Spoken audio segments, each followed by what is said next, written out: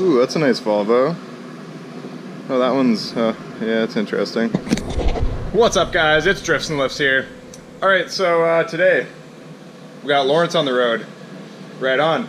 I'm pretty stoked. So what I did, I wanted to just get this thing driving, just so I can do, you know, the basic mods. I want to put wheels on it, make it look all right, and weight reduction, that kind of thing. Just want to enjoy the car because I've been daily driving this piece of shit for a while now. Like, it's been like a couple weeks now. It's been fun, but it's definitely a beater. So it'll be nice to drive something that's a little nicer. It's got a stereo in it and that kind of thing. So yeah, basically what I did is I had a 13C turbo sitting on the shelf. I didn't have any shaft play in it. And I was like, oh, I'll just toss that in there for now, just so we can get Lawrence on the road running and driving. I've yet to hear this car fire up. So this will actually be the first start video. You guys are gonna witness it. So hopefully it runs all good. We will see how it goes. So I put it came with this MAF. Yeah, I just got it all hooked up. It's running open downpipe right now. As you can see down there, it's cut right off. So it's pretty loud, but it's definitely not as loud as the open downpipe NA car. That one's disgusting. Anyways, guys, so let's do a first startup video. I think I have everything. The oil level I checked was good. Actually, that reminds me, I did not check the coolant level. So let's just do a quick peep of that. Okay, we still got coolant in it. It's not completely drained out, so whatever. This car is not insured right now, and obviously I'll need insurance to go on a big long test drive. But what I'm gonna do is just take you guys for a ride around the block in it, if it runs, that is. So we'll see. That'll be the test. But yeah, we'll just cruise around the block, maybe bump some tunes. Lawrence has a pretty sweet stereo in it. I don't know if I've ever showed you guys this. I think I did. But it's got two subs in the trunk, an amp.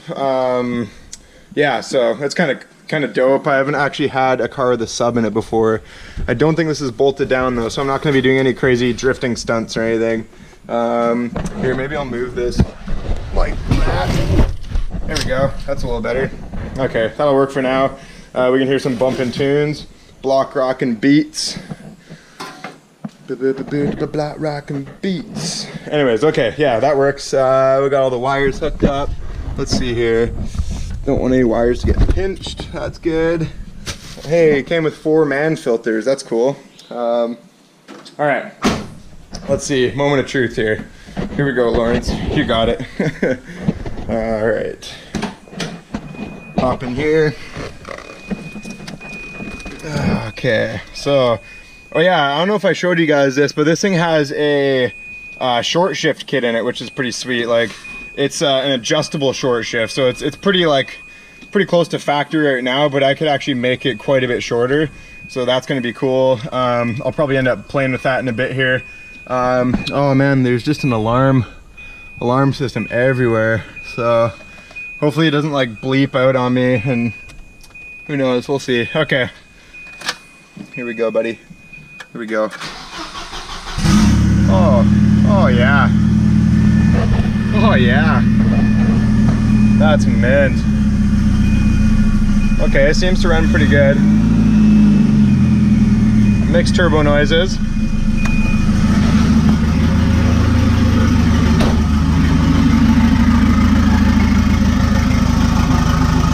All right. Oh yeah, as you guys can see, I hooked up my boost controller. So I haven't hooked up a boost gauge yet, so I'm not gonna go crazy boosting on it. The gas in this thing is probably really old right now. I forget how long Lawrence said this car was sitting for, but it was a while, so I'm not gonna go ripping down the road or anything. We're just gonna take it on a quick cruise around the block. I just wanna see how the clutch feels, how it drives, that kind of thing. Then we can start getting into more mods on a later time.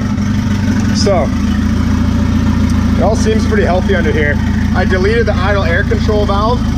I set the idle with this screw here. One less thing to go wrong. The only difference is it's gonna idle a little bit lower when it's cold, and it's gonna kind of come up a bit once it warms up. That doesn't really matter to me. It seems all pretty good. All right, this thing actually doesn't run too bad. It's got good compression. As you guys remember, I did a compression test on this car not too long ago, and it was like 150 across the board, so which is really good. All right, as you guys can see, I got a new toolkit yesterday. This was long overdue. I needed one of these real bad. All right, I'm gonna hook up the GoPro inside there, guys, and then we'll go for a rip.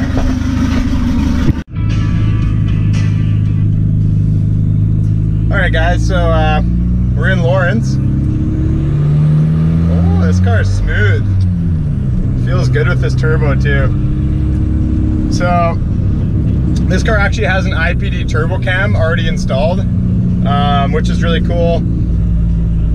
You know what? Actually, one of the quicker cars that I've owned was a 740 turbo, obviously, but it had the stock 13C on it, and it also had a IPD turbo cam. So the quick spool of the 13C helped in the low end, and then the IPD turbo cam helped it ride out and, you know, have the power in the top end.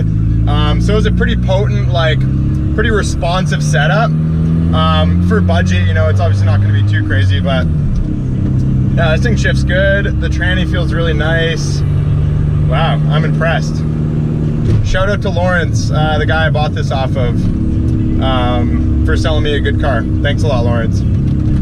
So, yeah, this feels good though, man. So listen to the stereo.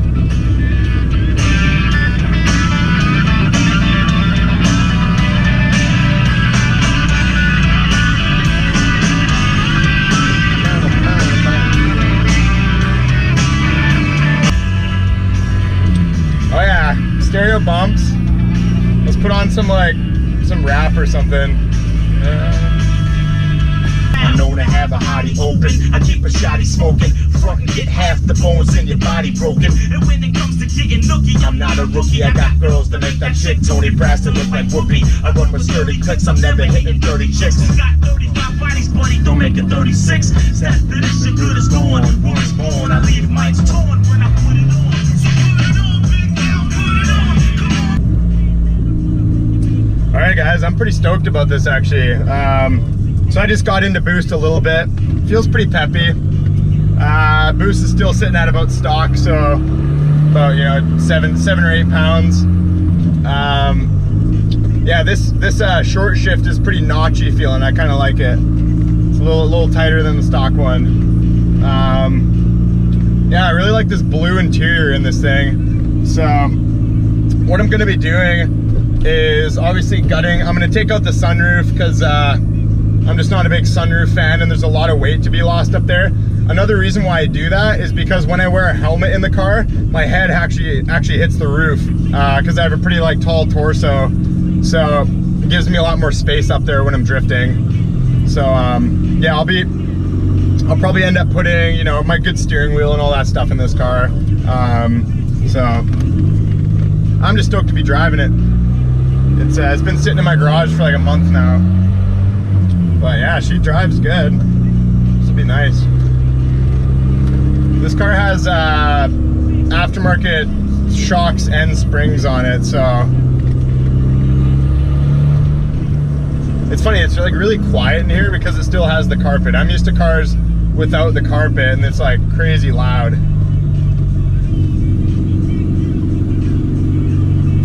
All right, well, I don't have insurance, so I can't go for too long of a cruise. I'm gonna park it back in the garage pretty soon here. But yeah, thumbs up. This is good. You guys will be seeing more of this car. All right, guys. So first little test drive of Lawrence went pretty damn good. I looked under there. It doesn't look like it's leaking any oil or anything. So I guess my handyman skills on the turbo there did all right. Yeah, usually these things leak from the oil return line. That's the most common place, obviously. So anyways, it's pretty damn good. I'm stoked about it. Yeah, I can't wait to start dialing up this boost controller once I get a boost gauge in it. And then we'll see what Lawrence can do. But overall, pretty damn good looking car. All right, guys, so that's basically a wrap up of the video today. I more or less just wanted to show you guys that Lawrence is running and, you know, it's on the road, good to go. So I'm gonna put insurance on this probably today or tomorrow. Then I can start kind of doing a little bit more to it, getting it exactly how I want it.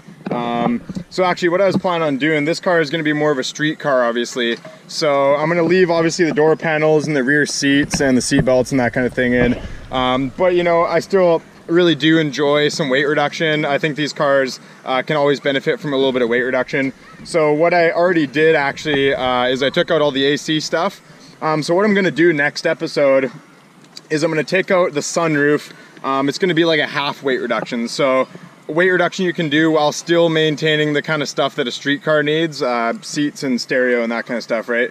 So sunroof delete should be about 40 pounds. I've never actually weighed just the sunroof on a dump scale before. I'm gonna do that though. So I'll take all the AC stuff, the sunroof, the headliner, and I'm probably gonna remove the carpet as well. I've never been one to need carpet in my car. I don't mind a metal floor whatsoever.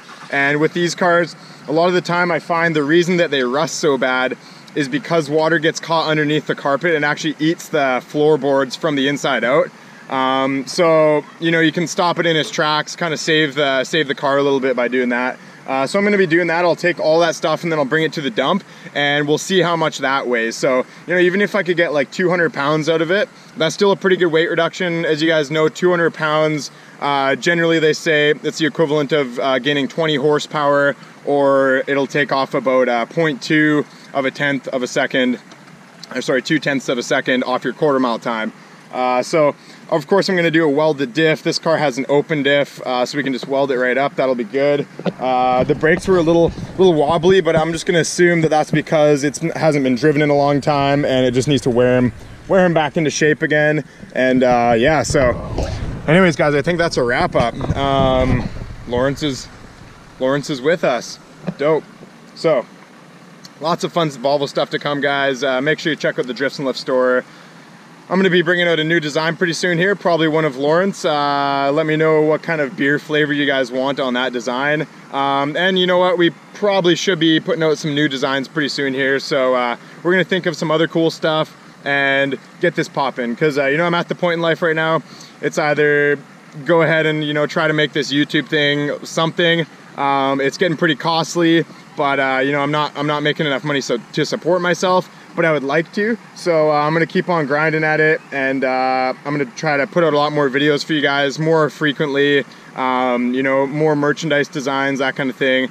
Just expand it. You know, I'm gonna hopefully collab with some bigger YouTubers, that kind of thing. I'm having fun, and I hope you guys like the videos. So, you know, we're gonna see where it goes. Anyways, thanks for watching, guys. Like and subscribe for hard fucking Volvo nipples. Peace out.